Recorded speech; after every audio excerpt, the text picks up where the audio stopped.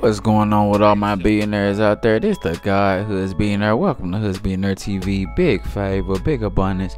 On today's episode, we're gonna be talking about the Boston Richey snitching situation. Let's talk about it. So pretty much, I guess you guys all know the story about Boston Richey, with this futures artist, and pretty much that he was involved in some snitching allegations. So basically, he paid 1090 Jake to research his case to disprove the fact that he did not snitch. 1090 Jake looked into both of his cases and found out that he actually was a witness and actually gave information in both situations. Now, what he's trying to say now is that, that's not accurate. I didn't tell on anybody. Even to go as far as to say that, that he trying to discredit 1090 Jake. But 1090 Jake is pretty much saying, like, bro, you gave information and gave statements in two separate occasions, speaking on situations.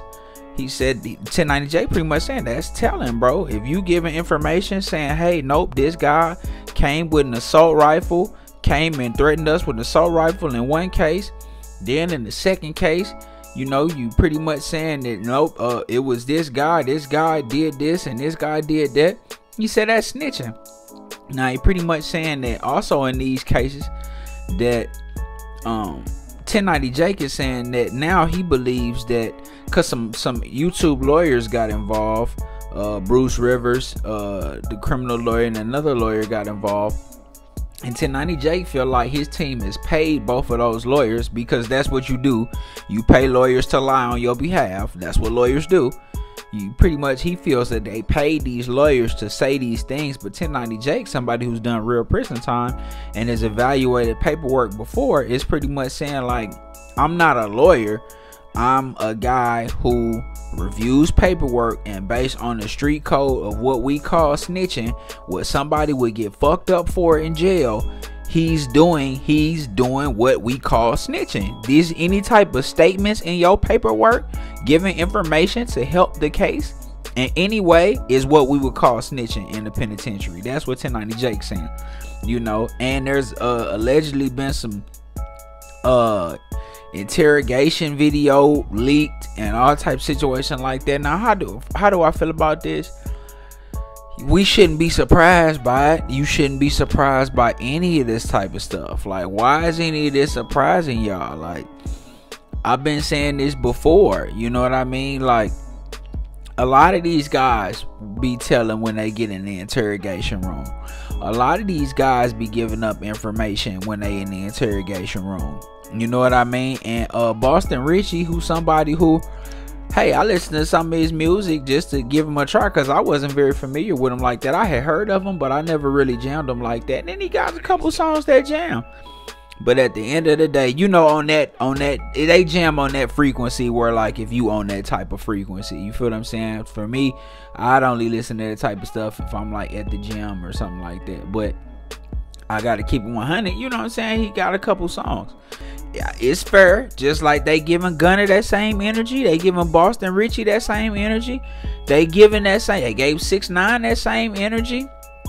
I will say that at least, guys are being fair all the way across the board, except with them other members of that YSL case. For some reason, they not being fair about that. All them guys took pleas and told, so none of them should be off the hook. None of them.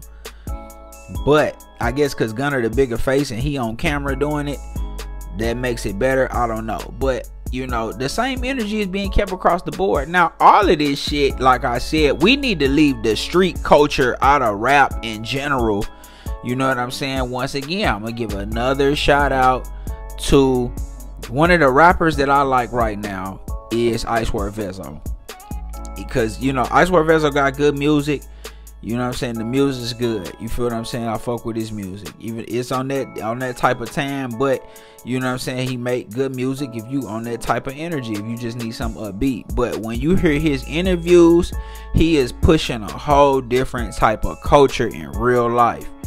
You feel what I'm saying? And that's what I love about Icewear Vezzo. And that, I feel like, is the culture that is needed right now in rap. That culture is needed right now in rap, man. We need to be pressing the not fuck the oh he snitching. We slide and drop your location. Fuck all that. We need to push the positive affirmations. You know what I'm saying? Love and positivity. Love and honor your wife. Raise your kids. Live happy. Don't be toxic. You feel what I'm saying? We need to be pushing that. We need to be pushing that culture. Love God. Love self-improvement. You know what I'm saying? That's why I fuck with Icewear Vezo so much, because that nigga in real life, he really pushing that grown man culture that we need to, as the entire culture, need to push. You feel what I'm saying? So, you know, regardless of if Buddy snitching or not, with shit, from me looking at the 1090 Jake videos and him putting out the paperwork, if that paperwork real, then yeah, he was a witness in 2 different cases, and he gave statements that incriminated the defendant in both situations. So yeah, but at the end of the day, bro, like, who care about that shit, bro? Like, we really need to be on a whole different mindset, like, for real, if you just want me to be 100% honest. But y'all let me know what y'all think in the comments, man. This the God Hoods Billionaire. Big favor, big abundance. Don't forget to like, share, subscribe. Like, share, subscribe. This the God Hoods Billionaire. Big favor, big abundance. I'm gone.